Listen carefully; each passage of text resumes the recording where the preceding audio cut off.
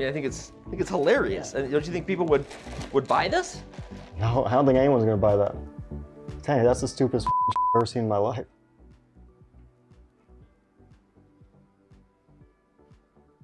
Well, holy Do you think it's too late to send it back? I ordered a lot. Form of progress. This is a force field.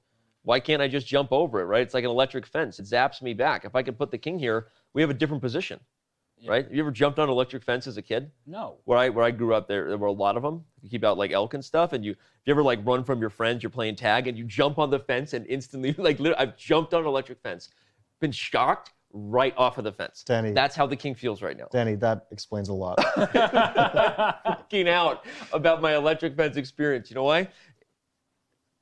There's like some PTSD coming up. Calm down, Danny. You okay? We're no longer in that trauma. Be present. Okay, go ahead. Yeah, rook e8. Let's say h3, just some And passing you move. beat bishop e6 with bishop b5. Yeah, that's the downside of a5. You open up that b5 square for the bishop. Isn't it cool when I predict the moves you're going to say?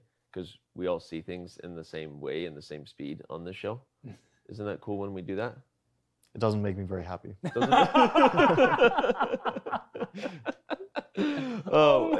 was gonna say, isn't it cool? Like I feel like Chris Farley interviewing Paul McCartney. Remember when you wrote that song?